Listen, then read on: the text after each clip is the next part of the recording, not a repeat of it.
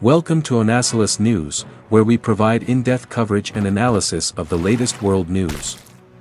In this video, we'll be taking a look at Jasmine Tookes. Jasmine Tookes, a highly accomplished model, has graced the catwalk for renowned fashion houses like Chanel, Dior, and Louis Vuitton. She has also appeared in campaigns for prestigious brands such as Victoria's Secret, Maybelline, and Ralph Lauren. Notably, Tookes had the honor of wearing the coveted fantasy bra in 2016, a $3 million masterpiece adorned with 450 carats of diamonds and other precious stones. Beyond her modeling success, Tookes serves as a powerful role model, advocating for diversity and inclusion within the fashion industry. She passionately emphasizes the significance of representation and actively works to create opportunities for women of color. Tookes extends her impact beyond the world of fashion, engaging in philanthropic endeavors.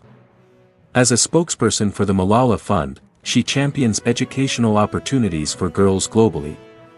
Additionally, she supports organizations like the American Red Cross and the Make-A-Wish Foundation. Born in 1991 in Huntington Beach, California, Tookes was discovered by a modeling scout at the age of 15. Her remarkable career includes 6 appearances in the Victoria's Secret fashion show. Notably, she made history as the first black woman to wear the fantasy bra. Married to Juan David Barrero, the director of international markets at Snap Incorporated, Tookes radiates beauty, talent, and success. Her journey serves as an inspiration for young women worldwide. Jasmine Tookes' remarkable impact can be encapsulated in her own powerful words: "I'm grateful for the opportunities I've been given. I want to use my platform to make a difference. I'm passionate about diversity and inclusion. I want to see more women of color represented. I'm a role model for young women, showing them they can achieve anything."